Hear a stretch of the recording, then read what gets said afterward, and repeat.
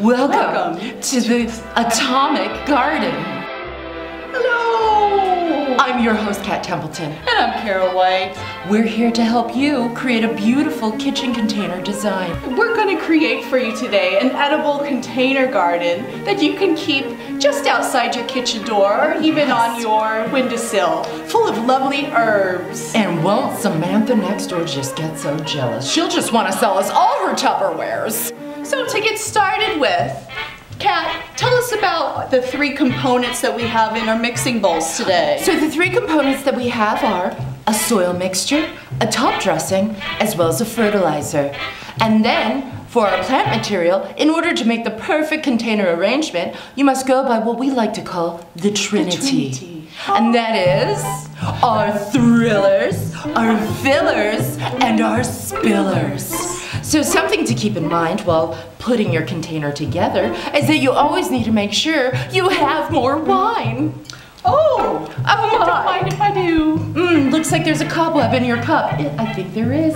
Oh, okay. No, it's just empty. Just like my soul. Let's get ready to plant. Oh, but before we go any further, I think I'd like just a little top off. Oh, but of course. A little dry. Oh no! Oh my goodness. We're out of wine. What are we to do? Oh my God. If only we had a knight in shining armor.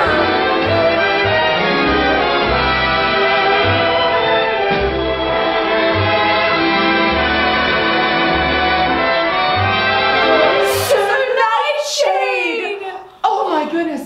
Oh my, it's a real knight. It's a real knight. A real knight in shining armor came and saved us. Oh my God, and he's brought us the bottle of wine. Sir Nightshade. Oh my God, I love him.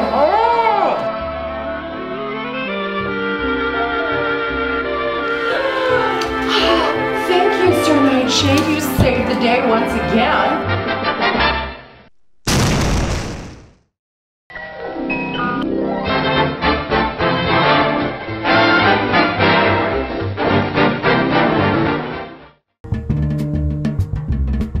We'll be putting together a container today, and this one is for our kitchen.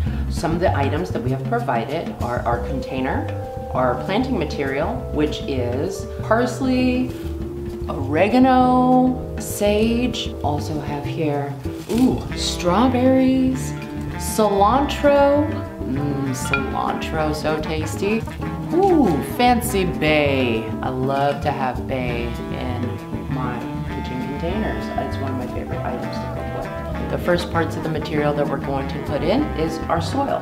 Now, the soil, when using soil, you want to make sure that you're using a really nice, well-draining soil. And the soil, you really want to have a lot of fluff to it. A nice mix of organic-based material. I also like to use a really nice organic-based fertilizer just to mix in. Something that's for roots is really important. What you really want to focus on is creating an environment within your container that is going to be very similar to the ground outside. When making your arrangement, we call it the Trinity, which is our thrillers, fillers, and spillers. I like to keep that towards the back if it's going to go somewhere where you're not going to walk around it. But if you're somewhere where you will see it, or if it sits on a table, I like to keep my thriller centered right in the middle. And then placing all the other material around the side just to kind of see where you want it. I'm going to go ahead and start loosening up the roots on the bottom a little bit. What can happen when planting a container, when you take the new plant out, you can see that some of these roots here, they're going to be a little bit bound up. And if they're too bound up, what can wind up happening is they can circulate upon themselves and then suffocate the plant in the long run.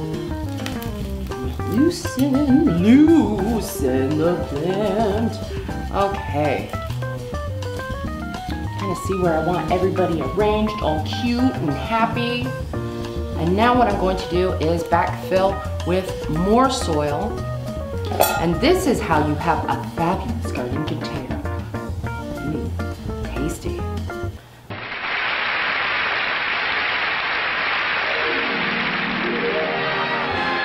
Now we got our container garden. It's all beautiful. finished. So, don't forget to water it. you need to make make sure you apply the water properly, because if you don't, you're gonna get spanked. Yeah. So anyways, oh, do you smell that? Carol, you had a roast in the oven!